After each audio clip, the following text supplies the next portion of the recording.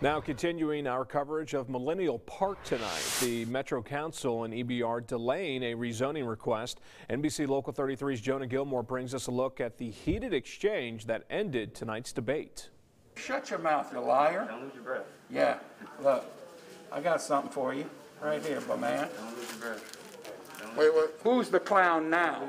A nearly 2-hour discussion on the rezoning of Millennial Park ended with both sides being escorted out of the building. Don't get involved with that part of it, but you just need to go ahead and leave the job and consider a different day, all right?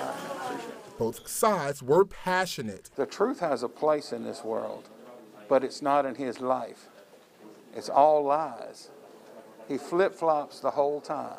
No integrity. You know, some of the things that were said on both sides, everyone has, good points that they're making. Wednesday, the Metro Council voted to defer the request, hearing neighbors' concerns, but ultimately looking at safety. The deferral allows the owner to come back before the council and present a new plan. Wait those 30 days, and we're going to go for CAB1, which will be 50% alcohol sales and 50% food sales, and we'll just move forward from there. The rezoning drew opposition when neighbors complained the music was too loud and people were parking on their grass.